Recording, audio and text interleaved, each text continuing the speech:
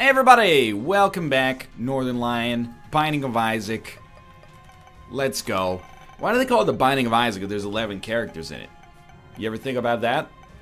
Probably not, huh? You ever catch me outside? How about that? Okay. Well, thanks for watching. I hope you enjoyed the episode. FY8P18XA. We got 3 numbers in there. That's pretty good, as we know from the thing that I made up like 2 episodes ago. The numbers give the seed its strength, and the letters give this seed its Zane. So a 3 out of 8 strength at a 5 out of 8 Zane, you know, that's got potential. It means you can't actually get, you know, an 8 out of 8 unless you had a character that was both a number and a letter. You know, that's not possible, but I would allow it if we got O-O-O-O. It's magic, you know. Oh. It's gonna be one of those episodes, huh? Oh, that was a little dicey there. Okay, so well, I'll sacrifice a little bit. Coming to this room, that was slightly dangerous, but this ended up actually working out fairly nicely for us. And considering we have placenta and a little bit of rogue HP, a little bit of extra HP, I wouldn't mind being able to get to that 5th cent so we could actually create an arcade on the next floor. Maybe get IV bag and start balling out of control. Oh, it's magic! Looking for a bomb as well. We got 2 tinted rocks, so 1 bomb might not even be enough to take full advantage of that, but it's enough to dream.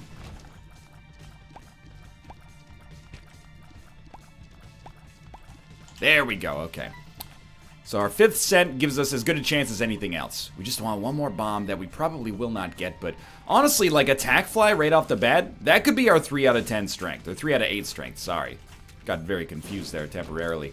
That is perfectly decent for killing a lot of these enemies, so we'll leave the Spirit Hearts. It's nice that we have the half Black Heart, at least, to keep us in the game here when it comes to deal with the devil purposes, but, you know, last run, it was too easy. It's fine. It's not like I'm disappointed by the way the last run went. It was actually great, but we're due for maybe a little bit of difficulty here.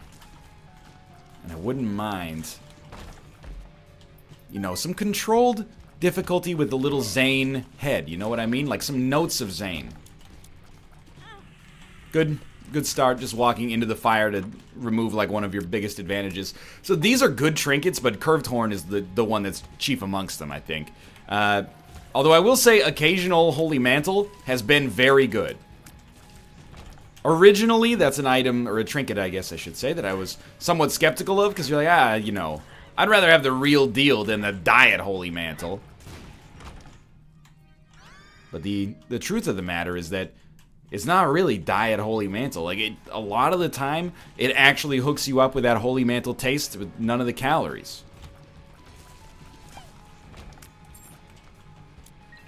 Dark Bomb, obviously, like, also fantastic. That's not a secret room. I would have bet my life on it. Like a Mumford & Sons song. Is that Mumford & Sons? I don't know. It's in the Beard Rock category, and I always associate that with, like, you know, Mumford & Sons and Old Crow Medicine Show. Might not be Mumford & Sons, though.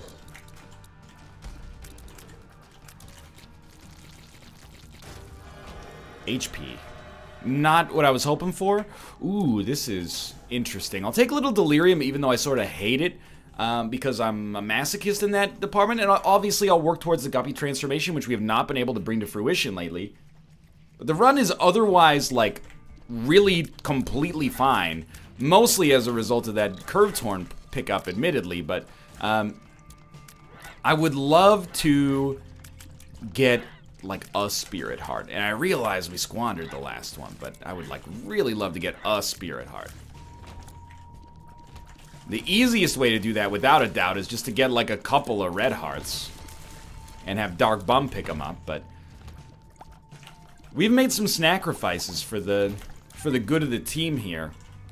Went down to our starting level of HP just to pick up some weird deal with the devil stuff, and now it's time for, you know, us to have dividends paid. Sounds like a PlayStation 4 exclusive. Dividends paid. David Cage has written a game in which you play as a cyborg banker, but he's also on the inside. He's a whistleblower because he hates corruption. Dividends paid. You could choose to seize the means of production. You could choose to keep your mouth shut and bank your, you know, $122 million bonus. Or you could, you know, be a real person and be a multi-layered and complicated individual. I'm just joking. It's a David Cage game. You can only choose those two. Anyway, I'm not anti-David Cage. I'm pro-David Cage because I've never played a David Cage game. But I love the idea of it. And I think that's where I will choose to stay for now. Unless Detroit ends up being amazing, in which case I'd love to take a look at it. I still need to play Until Dawn. That's like... Until Dawn is my own personal Everest because it highlights the depth of my laziness. Where I'm like, I would love to play Until Dawn. I think that game is like a 10 out of 10 me game. From what I've seen, which is admittedly not that much because I don't want to spoil it for myself. And I know it will never come to PC. I'm just too lazy to bring the PS4 from Kate's office into the living room to play it. And I don't have a defense of myself. I can't say like, yeah, they should have just came out with it on PC. Like, I understand how the business works. I'm like, I wish I had the motivation to do this one thing in particular. Now, I mean, it's not like I'm... Oh, well, probably shouldn't have used all of our keys, but it's not like I'm just doing nothing in the meantime. Like, if anything... And this is going to make me sound like a better person than I am, but my life is sort of backwards in that I work too much, and then I have to budget free time and force myself to do it, as ridiculous as that sounds. But even then, like...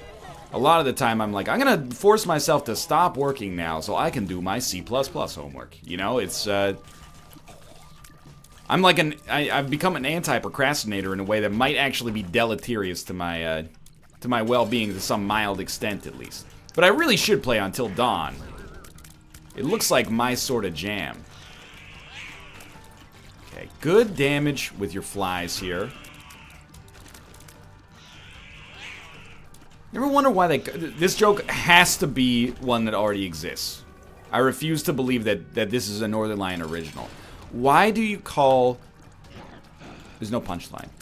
Why do you call the zipper part of your jeans the fly? I don't understand. I know, well, there is the Flight of the Conchords joke. They call it a fly because it takes you up to heaven. But I'm asking from a genuine standpoint.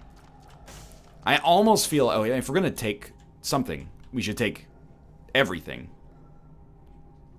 I think the proper way to handle this is this. You take the shovel, you take Spirit of the Night, and then that actually gives you one extra Spirit Heart. So we did that in the right way. Even if we hadn't taken all of them, ooh, we wouldn't have been in a better position. I don't like the clicker. As far as I'm concerned, that's out. Why do we call it a fly? Fly does not refer to the button. Fly refers to the flap of material covering the opening or fastening of a garment. The term was originally used in England to refer to the flap on a tent, which flaps or flies when the wind blows if not tied down. This is why the English language is stupid, because that makes perfect sense, but only in like the most idiotic conceivable fashion. Hey, I'm an alien visiting from the planet Nebulon. What's that thing on your pants called? A fly. I'm so confused by your human customs. Isn't a fly a verb that you use when you go up in the air? Oh yes, you see, we named that thing after something that looks similar on a completely different apparatus, and rather than come up with a new name, literally trillions of possible combinations to put letters in the English language into, we just chose to use another word that normally means something completely different. Alright, well, I will be dropping space nukes on you now. Thank you so much for your brevity. Enjoy cosmic inexistence. So I took another fly here, basically for Beelzebub, but it's actually, in hindsight, not really very smart because we can already fly, which is the best part of Beelzebub. The best part of Beelzebub is Folgers in your cup.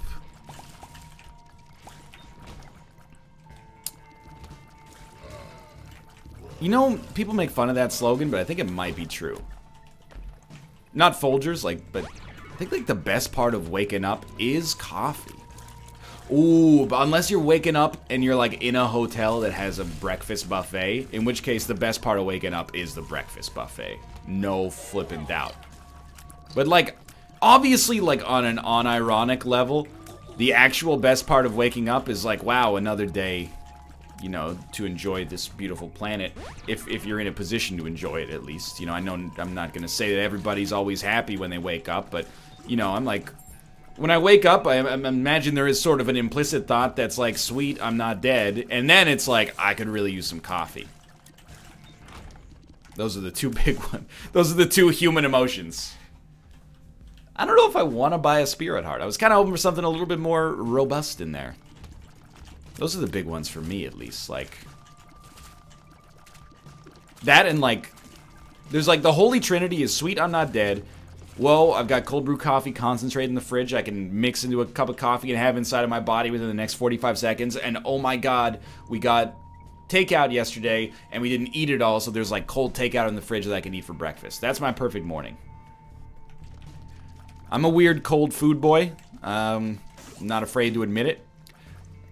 This is why when people suggest that I'm still a picky eater, because I go like, well, I don't think you should eat a whole bag of potato chips for dinner every night. They go, oh, NL, you're a snob. But like, in college, I got used to it. Like, I would go out for dinner with my parents, you know, a couple times a month usually, because I went to university in the same hometown that I grew up in, although I lived off parents. I mean, I lived off my parents as well, which I'm very grateful for, but I also lived away from them during that time period. But anyway, the point is, you know, we'd go out for like Thai food or something like that.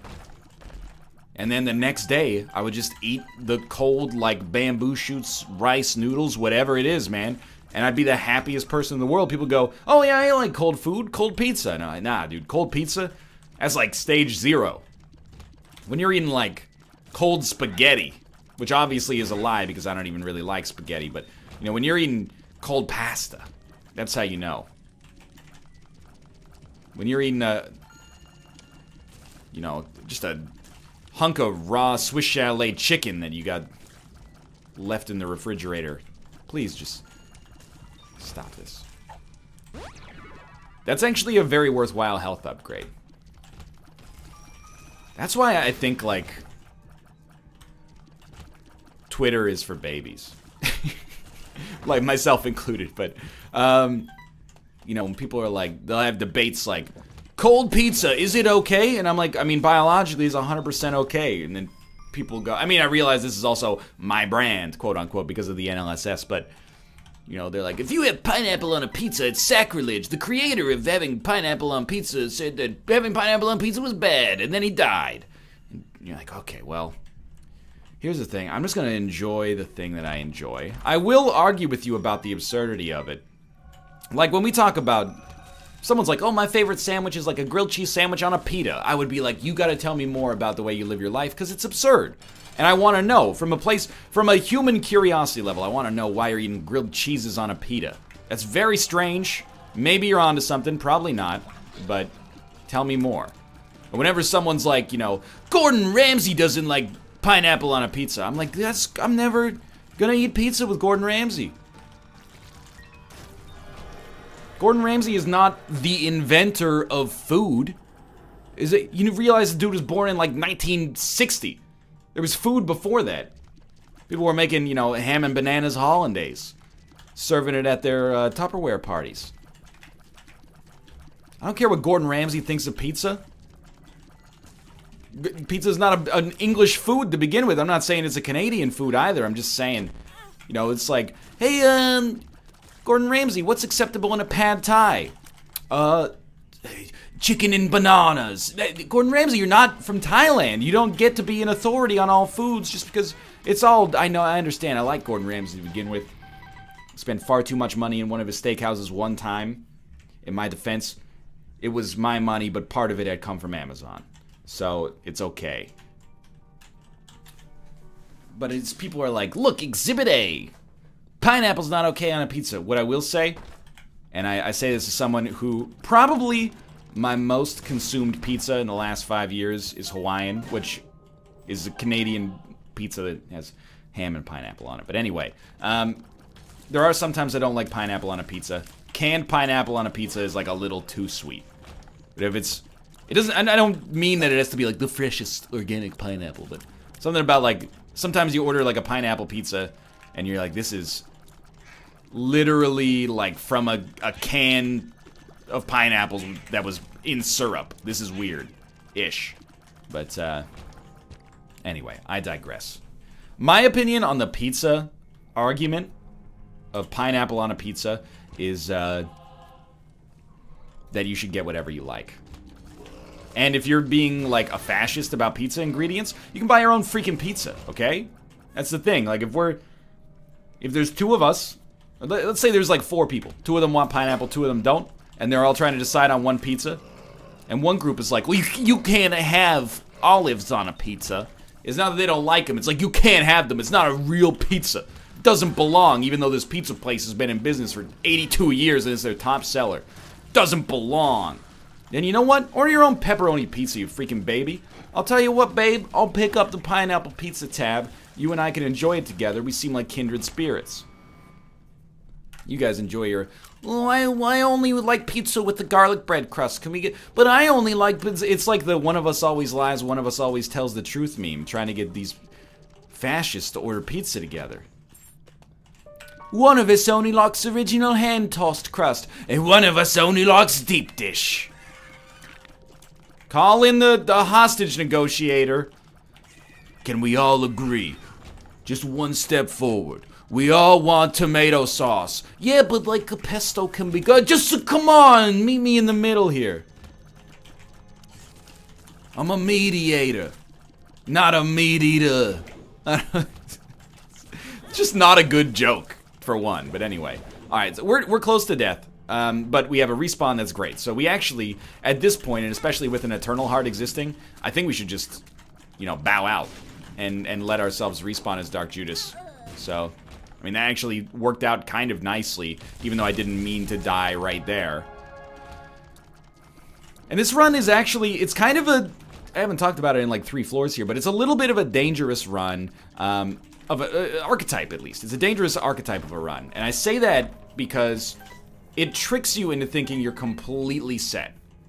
But we're probably completely set long term. In the short term, variance could put us in a bad spot. If I play badly, take some bad damage, before Dark Bomb can get us up to, you know, like 8 Spirit Hearts, anything could happen. But, you know, we're already at 4 Spirit Hearts and effectively at 5 HP, so we're closing in on being very, very strong here. And this is the depths too. Like, these have been easy runs today. Easy runs and very, very fast.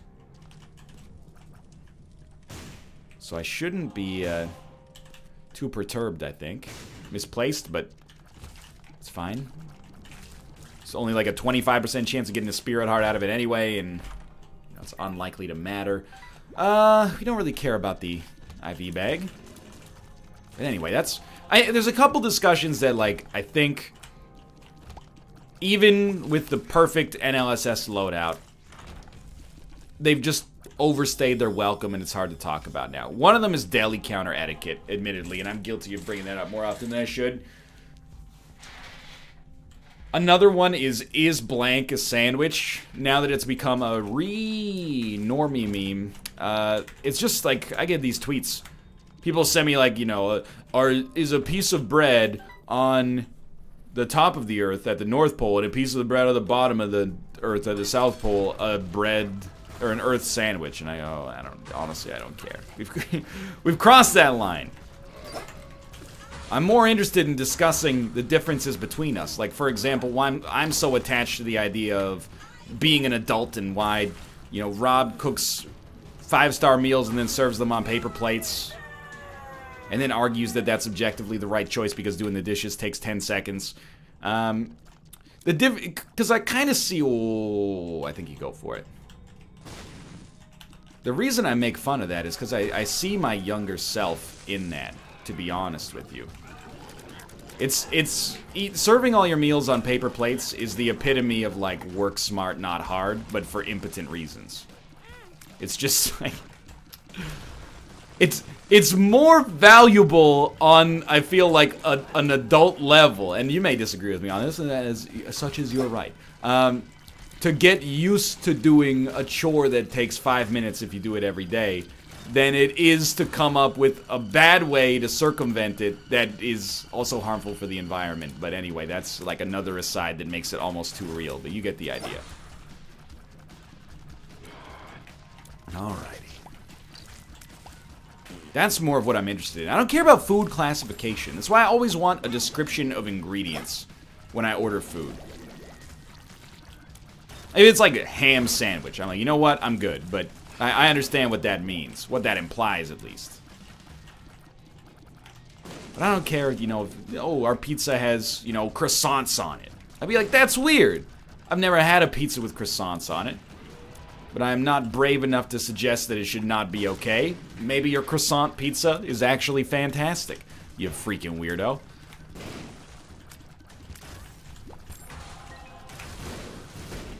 That's my 2 cents, Larry King. Anyway, food classification is boring. You know what's interesting to me is, like, I was at the grocery store the other day, and I was trying to think of where I would expect to find batteries at a grocery store. And it, like, the truth of the situation is that I was like, they're gonna be near the front somewhere.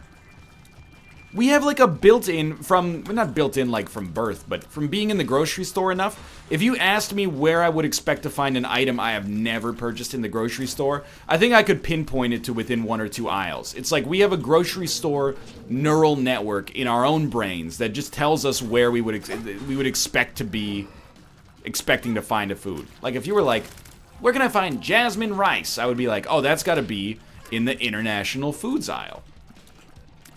Or possibly the bulk section, but, you know. Where would I find, tampons? Oh, well, I mean, obviously that's in either the pharmacy or the hygiene aisles.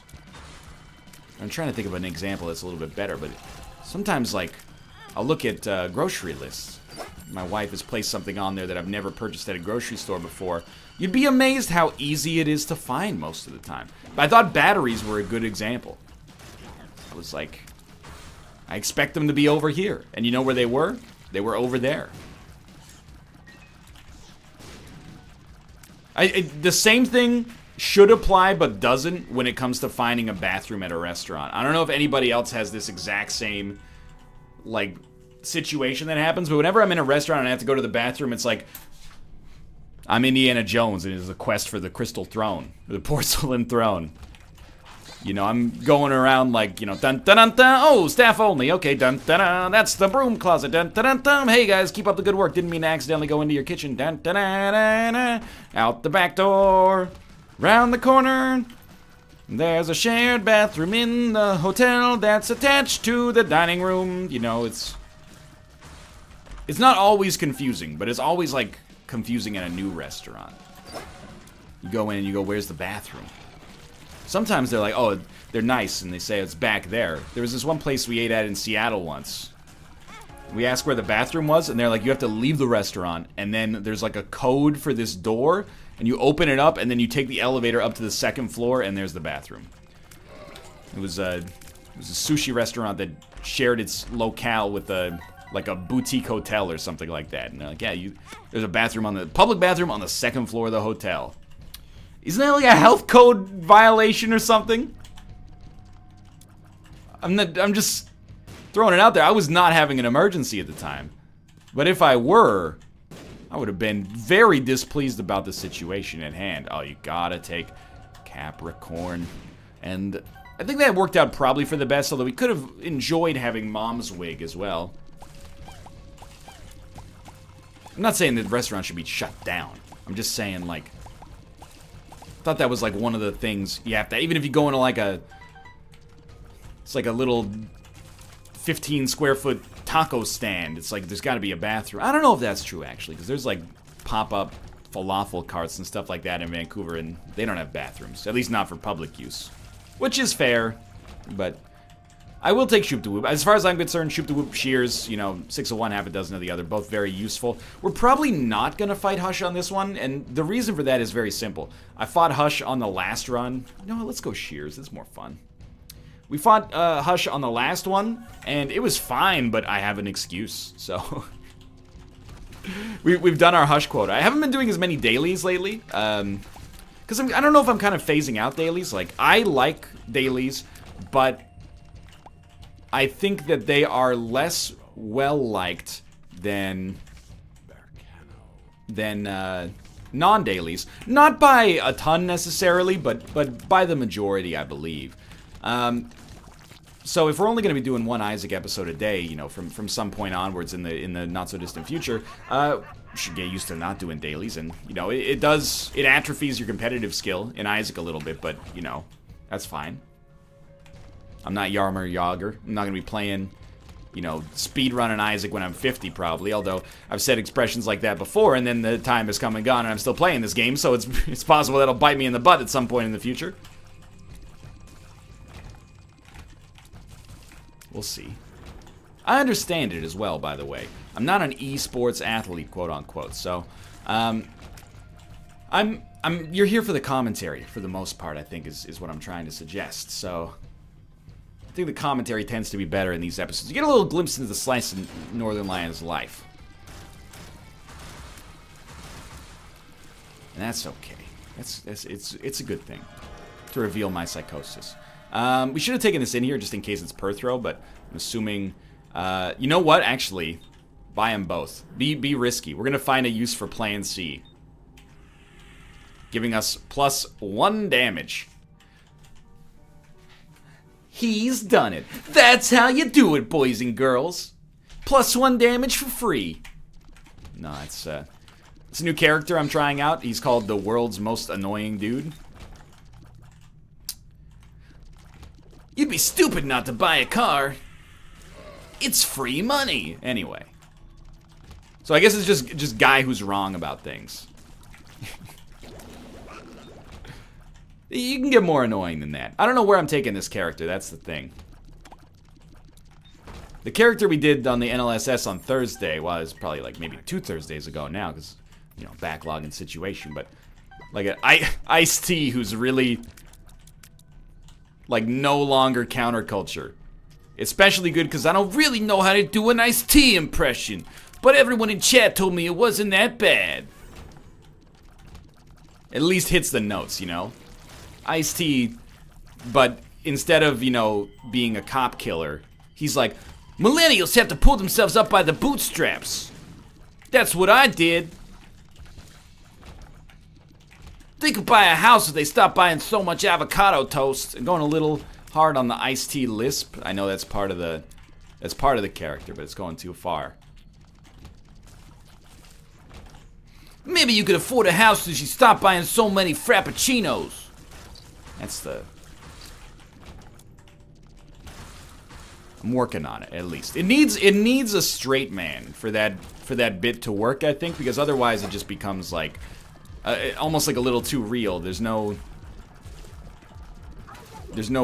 like, it doesn't get bounced into absurdity. It just becomes the ramblings of a crazy person, effectively. Dude, come on though. No deal with the devil. I was ready to go over the top here. Like Sylvester's... Yeah, like Sylvester Stallone in that movie. We're both part of the greatest generation. Ice-T, you're not part of the characterized version of Ice-T. You're not part of the greatest generation. That's the people who fought in the Second World War. Yeah, I did that. See, now I'm starting to just wonder if this guy's okay.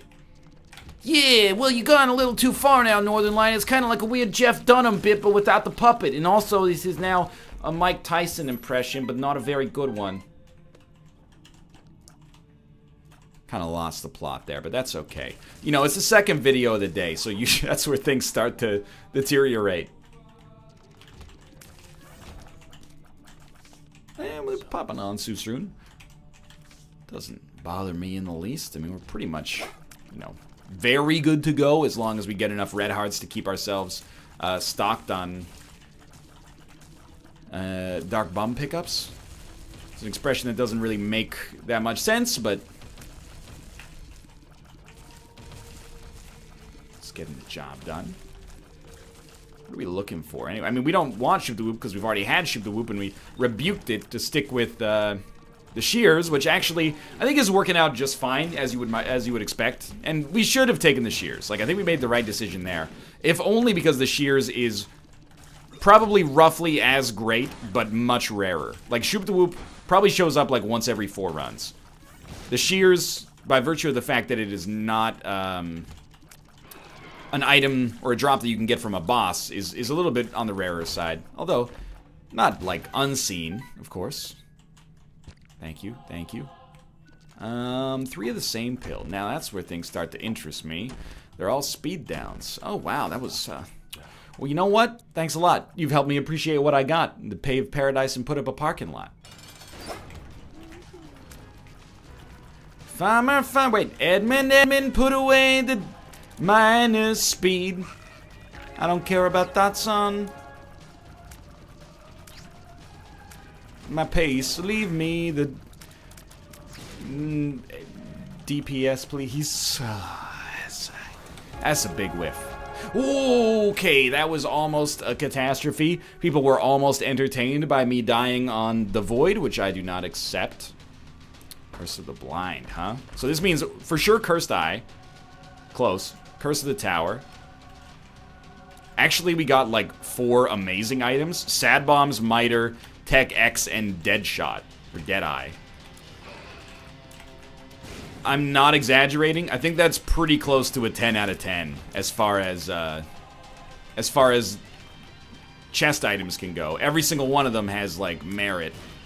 Sad Bombs is kind of not as good because of Tech X, but apart from that, like, this is kind of ridiculously amazing. Black Rune, I don't know. Hey, we should pick it all up because they could be luck upgrades. No luck upgrades whatsoever. I'm not mad, just disappointed, of course. 2 more Spirit Arts. Okay, we're officially in, like, can't lose territory.